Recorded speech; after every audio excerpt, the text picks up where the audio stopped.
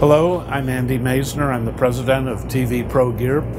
TV Pro Gear is celebrating its 20th birthday and our 20th time at NAB. Today we have several systems here.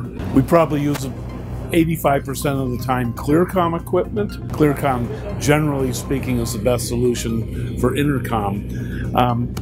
This is a 4K fly pack, and it's set up with 6 Panasonic 4K cameras and a 2 ME switcher, and it's going to be used actually in a few hours to connect to the International Space Station, where we'll be transmitting in 4K and taking back from 4K from the space station.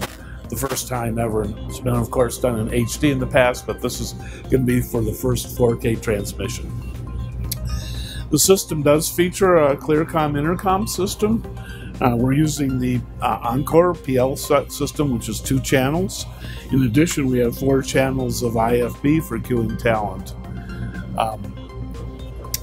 The cameramen, of course, get their intercom through those empty fiber cables. And over here we have another system. This is utilizing a TriCaster system, TriCaster 8000 for recording and switching.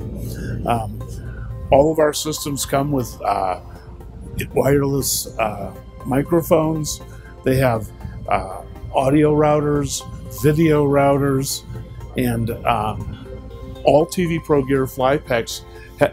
One of our things is they can accept any format and output any format. So they're built with up, down, and cross converters. So if you get to a venue and you have to feed an old projector, no problem, because everything is available on the I/O panel located on the side of the fly pack.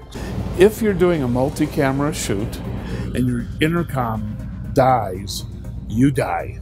You're finished. If you could lose a camera and keep shooting, you could lose a recorder and keep shooting, but your intercom has to be fail-safe. That's all there is to it. So there are less expensive intercom systems, especially from China, but why try and save a few dollars at the risk of destroying a production?